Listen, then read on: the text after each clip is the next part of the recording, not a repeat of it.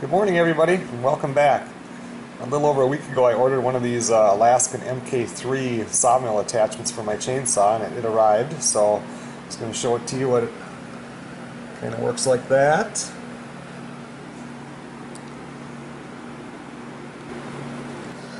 But that's what it looks like when you open the box. So I have got some assembly to do.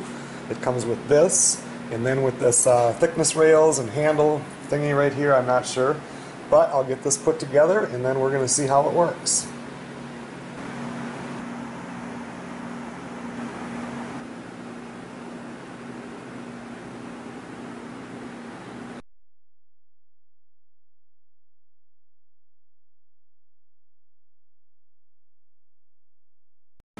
Any of you that happen to be watching this because you looked at the directions and thought maybe I can find it online, it's not as bad as it looks, but this is the thrust end, the end that'll have the motor on it. So this side is basically getting all tightened up. That side I'm leaving completely loose. And since I don't have any idea where my arm is going to want to be with the handle, I'm leaving it loose too, tightening this one and this one, but leaving the other two so I can adjust it later.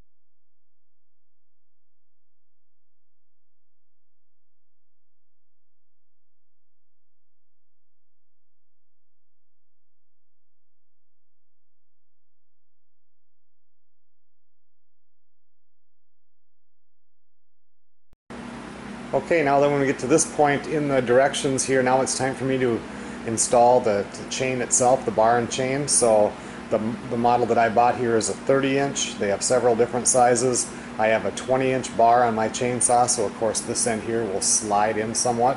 But anyway, now we're going to put in the chain.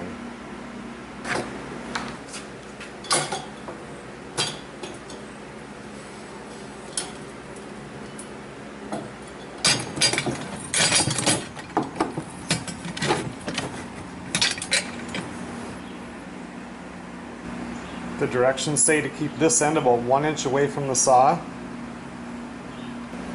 The next thing we have to do is tighten it down. You have to kind of watch it right here because you're getting pretty close to where that groove is, so I don't want to tighten it down too far. I am planning on getting a bigger chainsaw, and when I do that I'm going to get a lot bigger bar on it because you really are kind of limited on your log space with the small bar.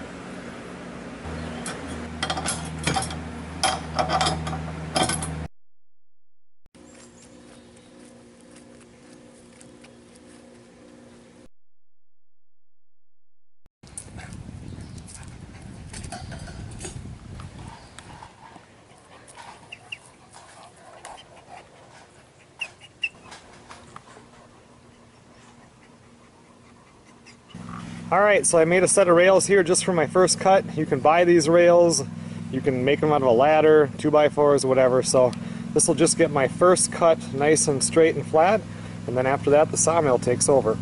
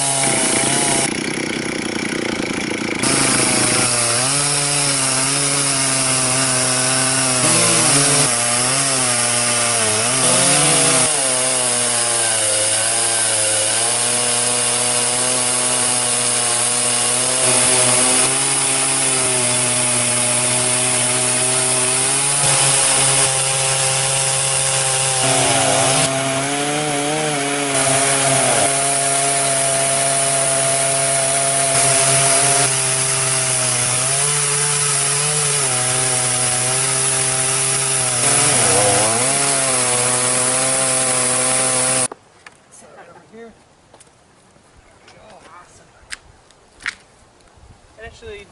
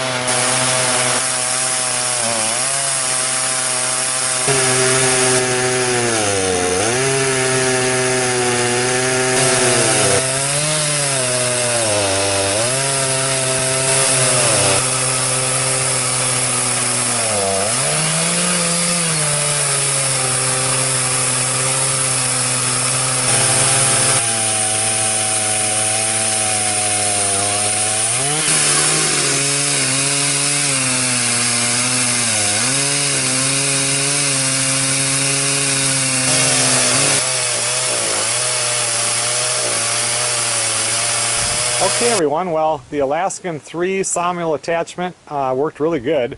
I did learn a few things. I mean, I cut some nice boards. These are wild black cherry, these three and those two right there on the right. Those there are from the birch tree. If you guys watched the video, the one that I just cut down last week, was it?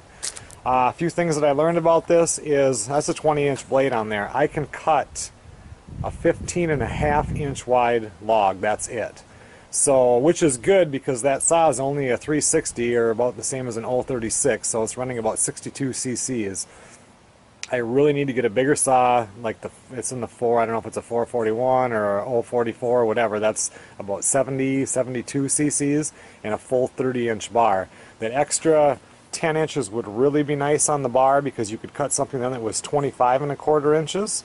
And but you wouldn't want to do it with this saw at all because it still sticks.